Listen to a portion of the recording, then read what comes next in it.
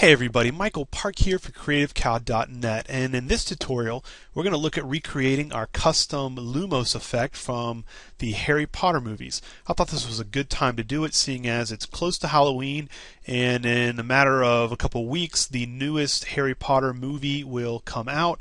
Thought it'd be a good time to demonstrate this technique. So let's go ahead and get started. The first thing I have here is just some footage of my daughter twirling around a little wand I made, which is nothing more than a stick with a battery on the end wrapped in some green tape with a little LED on the end, so that you will have a little bit of light cast on her body when she moves this around for a little added realism, and also it makes the wand tip a whole lot easier to track. So let's go ahead and track the tip. I'm going to create first a new null object, and I'm going to rename this null wand tip. Okay. Next, I'm going to select the layer and hit track motion. And if we give ourselves a little more room here in the window that opens up, I want to take this track point, put it right on the middle of our wand tip, expand our search area out just a little bit, and then hit analyze forward. Now, while this analyzes, I'm going to explain a little bit of what we're doing. We're going to create a custom glow effect on the wand tip, and then to add a little more realism, we're going to add our own custom Chroma Ring so that it expands out and gives a little more life and movement to our Lumos effect. And I think this is exactly what the special effects artists in the Harry Potter movies did to make this a little more interesting effect than just a simple glow at the end of the wand tip. Well, now our wand track is done. Let's hit edit target to make sure we've got our wand tip null selected, and we do. Hit apply in the X and Y direction, and if we close out of our tracking window here, you can see that our null layer has indeed been parented, or basically tracked to the tip of our wand, which is exactly what we want. Alright, the next thing I want to do is probably color correct this footage a little bit. I'm going to use a three-way color corrector from Red Giant called Colorista, Effect, Magic Bullet Colorista, and this is just easier for me to use. You can use some of the built-in effects like color correction curves or CC toner, tint, any wide variety of these. And in CS5 you also have another three-way color corrector, synthetic aperture color finesse 3, which does much the same thing, and I'll show you that in a second. But if you have Colorista, it just makes life a whole lot easier. It's a great plugin.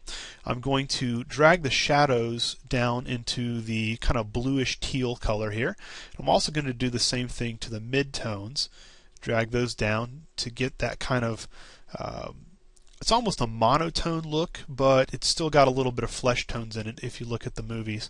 And if you want to pump the flesh tones up just a little bit, you can push the highlights over into the orangish color to warm them up a bit. And you can probably bring the primary exposure down just to darken the scene up a hair. Okay, so that's how you would use Colorista. If you have CS5 and you have the synthetic aperture plugin, we can do pretty much the same thing. Let's go ahead and grab that. And this one comes with After Effects.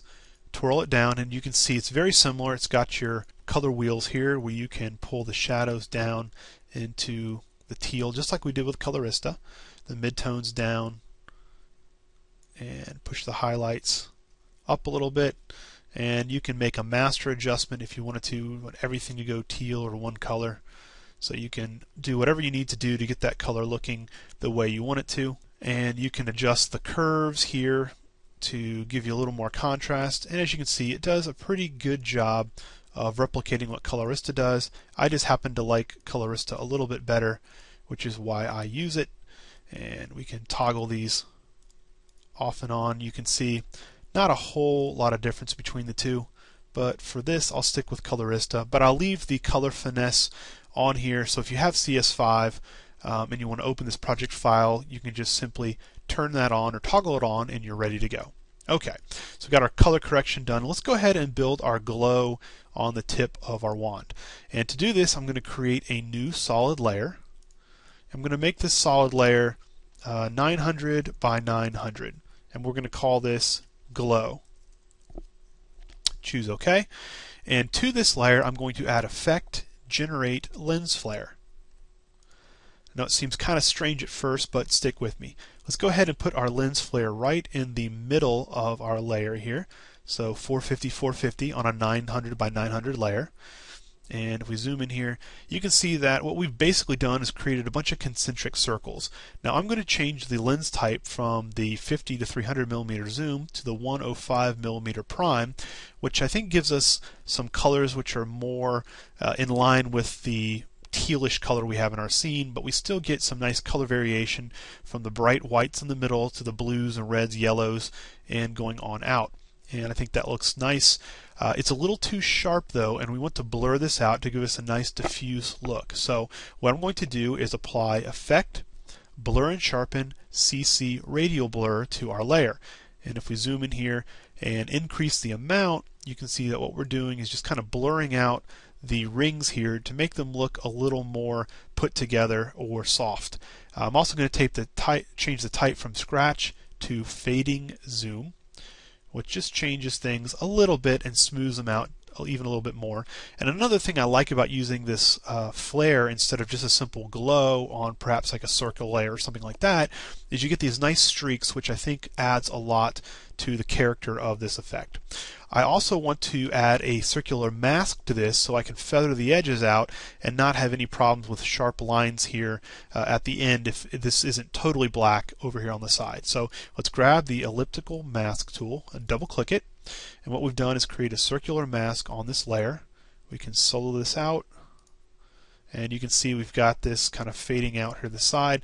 What I want to do is twirl down the mask parameters here. I'm going to bring the expansion in quite a bit and then feather that mask out. And it's important that we don't get any white or lighter areas here at the side because it'll ruin the look and you'll get a nice big line through your footage, which we don't want. Okay, let's change the transfer mode from normal to screen. And now what we can do is hit S to reveal the scale of this layer and just scale it down to fit into the scale of our scene. Now that we have it kind of scaled down where we want it, we can position this over top our little wand tip here, zoom in and get this right in the center of our null object, and we can parent this layer to the wand tip null.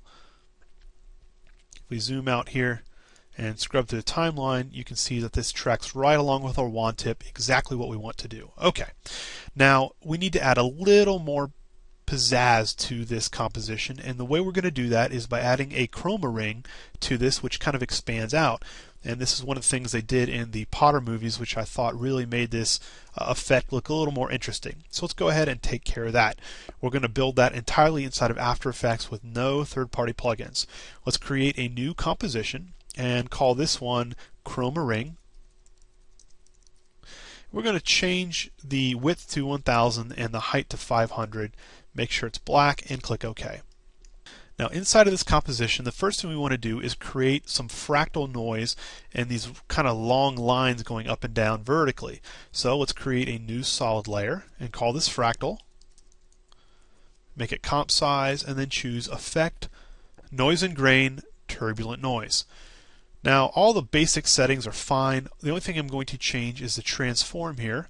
Turn down the scale, turn off uniform scaling, and to get that kind of long look, I'm going to turn the scale width from 100 down to 10 to really make it thin here up and down. And then I'm going to scale the height up all the way to 600 to make those even longer. And if you want to, you can bump up the contrast to make it a little more black and white, up to maybe about 120. I also want to add a little bit of a mask to this to soften out the top and bottom edges. So let's grab the rectangle tool and let's just draw a rectangular mask through the center of this, and then hit F to reveal the feather properties of that mask and feather that out. If we zoom in here, you can see that it did a pretty good job of feathering out to black here, and I think that'll work nicely.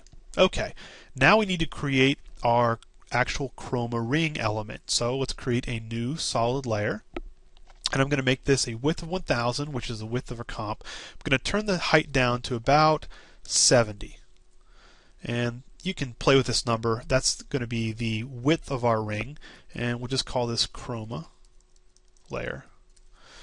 and click OK. Now to this layer we want to add Effect Generate Ramp.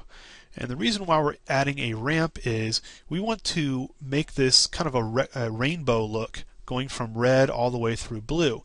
Unfortunately, After Effects doesn't have a really good way to make multicolored ramps or gradients, and so this is a little tip or trick I'm going to show you to expand the built-in capabilities of After Effects using just a couple of the effects. I'm going to actually reverse the start color and end color, and instead of moving those points around, it's just easier to do this. So black is at the bottom and white is at the top. Now to this layer I'm going to add Effect Color Correction Colorama. And what we've basically done is remap the black to red and the white all the way through the color wheel on this output cycle. So black is up here, mid-gray is this blue color right in the middle, and then as you go to white it goes back up to this red.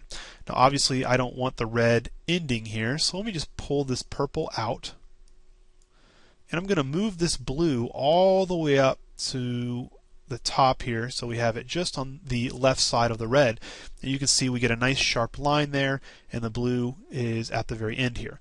Now I also want to rearrange these colors a little bit to spread them out over the color wheel since we got rid of a couple of the colors. And I want a little more red here at the front. There, I think that will do nicely. And I also want to turn off the modify alpha parameter here because I don't want that to mess with us, because what we're going to do next is come in here and create another mask on top of this layer right down the middle, and once again we're going to feather this mask out to give us a nice soft edge on either side of our chroma ring. So we can just zoom in here, and that's a little much. And the reason why we turned off the Modify Alpha is, I'll show you what happens if it's on. If you have Modify Alpha on, you don't get the ability to use the mask to soften the edges. So you got to turn that off, and then you can soften everything up. And right now you can go ahead and create any more keys or points if you want a little more red here at the front, or blues or whatever else to really make this color wheel or this rainbow effect the way you want it. I think that looks good. The next thing we want to do is animate this chroma layer over time, dropping through our composition. So let's hit P to reveal the position of the fractal, and then just scrub it up. Whoop, not the fractal, the chroma layer. And we're going to scrub it up to the top here so it's off of our comp layer. We'll left click the stopwatch to set a keyframe and move down here to about 4 seconds, and then just scrub it in the Y so it goes off screen again. Now we want this to loop over and over and over again, so let's alt click the position, and we're going to add the loop out expression here, which will basically just take the keyframes that we've already made and continuously loop them over and over and over again for as long as our composition. Really handy. The final thing we want to do is pull the chroma layer down below the fractal and change the track matte from no track matte to Luma matte of the fractal. So now if we zoom in here, up here at the top, you'll be able to see it kind of fades in, scrubs down through our layer, and then fades out, which is exactly what we want. Okay, let's hop back over to our main composition here. I'm going to drop the Chroma Ring composition right in on top, and let's move it to about 2 so it's right in the middle. And what we want to do is to remap this from a rectangle to a circle.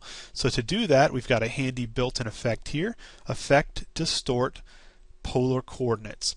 Now we want to change the type of conversion from polar to rectangular to polar, and if we increase the interpolation, you can see we've remapped this to a pure circle. And if we scrub through the timeline, it kind of starts at the middle and then fades out to the edges, which is exactly what we want. Alright, might be a little bit big, so scale it to fit your taste. I'll scale it down to about 60 here. And now what we can do is take this layer and move it over just like we did with the wand tip glow. Line it up with the edge of our null object and simply link this by parenting it to the wand tip. So now when we scrub through the timeline, you can see it stays right on the wand tip, which is exactly what we want. The final thing we want to do is color correct the Chroma Ring here because it's a little overly bright and it's got a little too much color in it for the monochromatic look we have in our scene. So let's go ahead and select the layer and choose Effect, Color Correction, Tint. And what this does is remap all the luminance values to black and white. But I'm going to change the black to kind of this dark teal color to match the darks in our scene. And I'm also going to change the map white to a lighter teal color to make it all monochromatic, maybe desaturate it just a bit. So now it's like a black and white and it fits into our scene, but we want to bring back a little bit of the color because that's why we did it. So just turn the tint amount down until you're happy with the amount of color that you have. Think about 65 looks good for me. And as you can see, it reads like it's still multicolored. However, it fits much better into our scene. I also think it's a little overly transparent or opaque here, so we can hit T on a keyboard and bring down the opacity of it to about 60%, or maybe even 50%. I want this to be there, but I don't want it to be so overly obvious that it really distracts from everything else in the scene. So at 40%, I think that looks nice.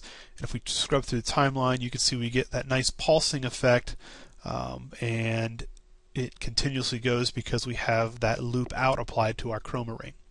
Now, one other thing, if you want to adjust the size of your ring and you think it gets or it's a little too small, all you got to do is go back to this composition, and instead of monkeying with the layer size and all the rest of those parameters, you can simply hit Scale or S on the chroma layer, unlink the scale, and just scale the entire thing up in Y, and everything will scale along with it. So if we scale this up to 150%, we'll make the layer wider in this comp, which will conversely make the chroma hoop or ring wider in your final composition. Well, that's it. I mean, it didn't take too long, and we have a custom Lumos spell effect for your next Harry Potter fan film or major wizard blockbuster production. If you have any questions or comments, please leave them in the comments section here at creativecow.net. And if you have any questions that you want me to answer relatively quickly, go over to the Trapcode forum on creativecow.net, which I host, and you can leave me a question there even if it's not Trapcode related, and I'll be sure to try to answer that as quickly and as succinctly as I can. As always, thanks for watching, and until next time, this has been Michael Park for creativecow.net.